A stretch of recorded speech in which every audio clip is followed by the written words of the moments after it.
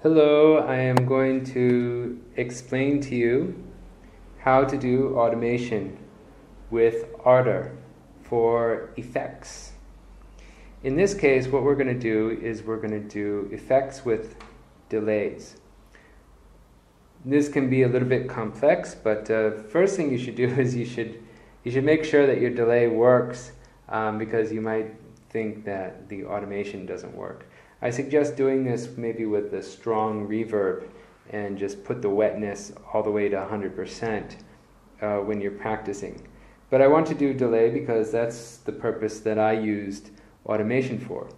What you want to do with automation is you want to be able to have effects on certain parts of the track, and the other parts of the track either have less effects or no effects at all. And we're going to show you how to do that. What I have here is just a regular track. It's mono, and there's nothing special about it. We're going to arm it, and now we're going to record something. Let's do that now. So I'm talking and I'm recording some things, and when I say the word delay, we're going to have delay effects there. And so I'm saying some other things, and I'm going to say the word delay. And then I'm going to give a list, and I'm going to say delay, delay 1, delay 2, delay 3, delay 4, and then I'm going to speak some more, and I'm going to say delay. Okay, we'll call that a cut.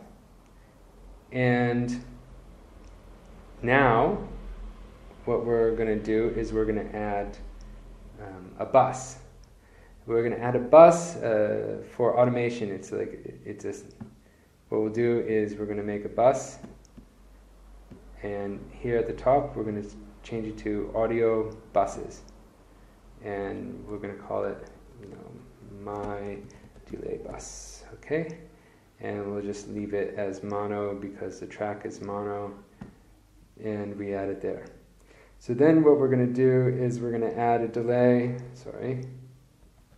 we're going to add a delay to it, and here's the bus right here. It's a different color, you can see that, and I have something in my favorites already set to have a fairly strong delay settings. Make sure your delay works, otherwise you'll complain that the whole thing doesn't work. So we have delay set there, and so now what we do is we have a delay effect on our delay bus. This is what we're gonna do a sends, and we're gonna use automation for that. So in my demo voice, which we already recorded, I'm gonna right-click on it, and I'm gonna say new aux send, and it will give you a list of the buses that you've created. And so now we have a send going here. Then what we're going to do is we're going to create automation. So we clicked on A. So we have an effect. We have an effect in this track. Okay, it's like a plugin, but the plugin goes here. Okay, and the advantage is I can have multiple tracks and I can apply delay effects to them with the same settings. But probably you'll just do the same thing that I did.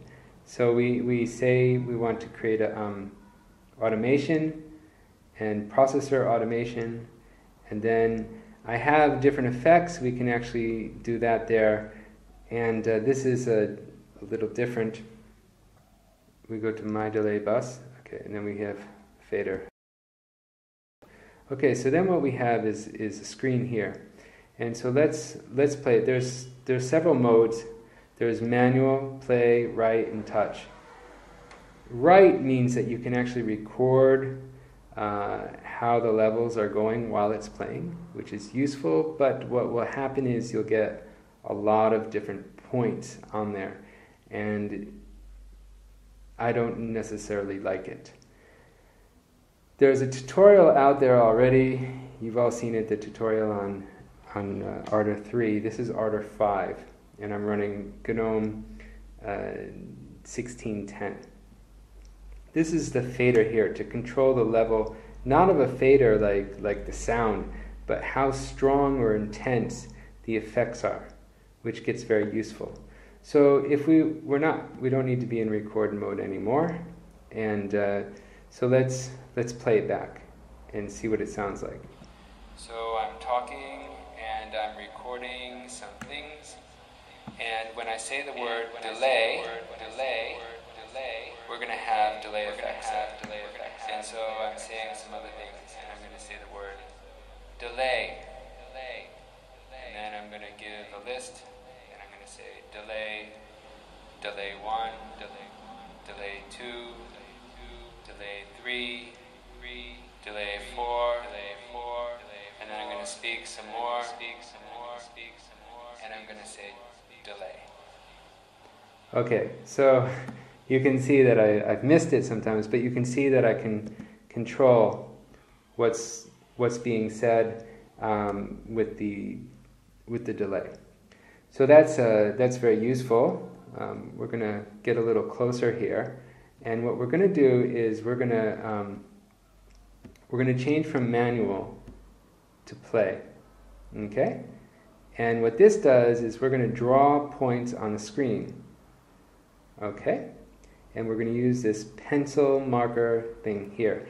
And this is what sort of sent me for a loop, no pun intended for the delay. But this is what I didn't understand, and I needed help with getting this started. So what we're going to do is we're going to have we'll just draw some points here.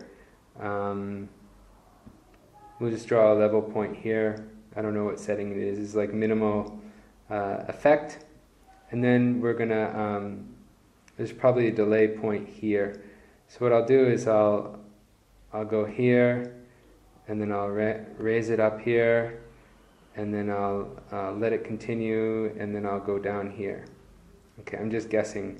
Let's give it a playback and see what's going on. So I'm talking and I'm recording some things, and when I say the word delay, we're going to have delay effects. And so I'm saying some other. So I need to maybe make this point a little closer. So I guessed right, because I usually pause after the delay, and that's a good time to add delays. Oops. So you can also work with the regular thing here too. And it might be easier because you might not want to add any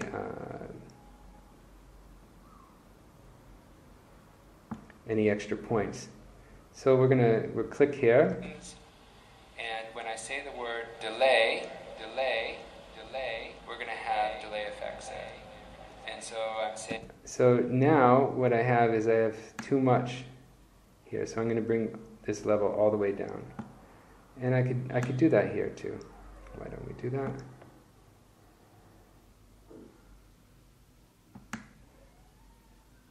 Actually, we'll have no delay at all, except for that one time.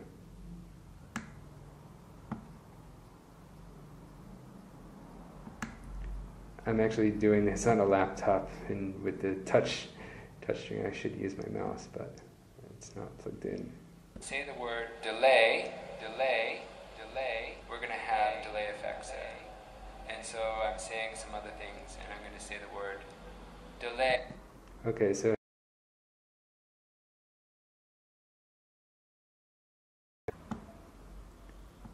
we'll make it big and dramatic at the very end. Okay.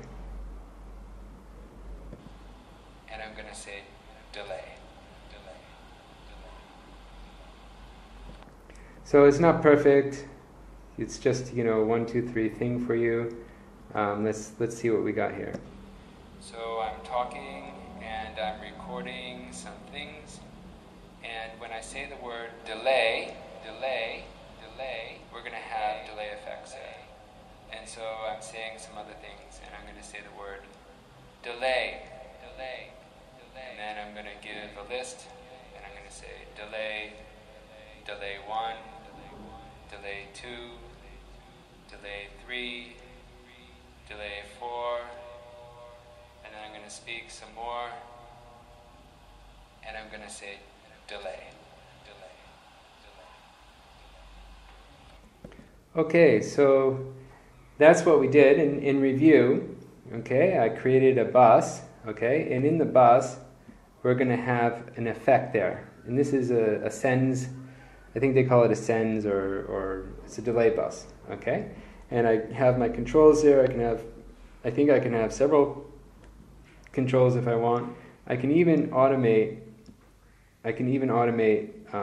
some things here, like the specific things. And I can line it up to how I want. So if I want it to speed it up, I think it was feedback, I can actually add automation to the bus, and then sometimes I can have, delay, make it very fast by changing the feedback level, which is not part of this tutorial. You can just play with it. Once I got started, I was able to figure out things. So then what you do, so you create let me get rid of this here. So you create the delay bus, or your effect bus, any type of bus, and then you create your track, and then you add, as an effect, as a plugin, you add your bus with the delay effect there. You don't add the delay effect directly. Then what you do, all the routing is done automatically. I didn't change anything. And then you click on Automation, Processor Automation, and you click on your delay bus. So it lists all your controls here, and you can, the most common thing is to actually just work with the fader and change the volume. And there is a tutorial on that, and they show how to change the volumes as you're recording.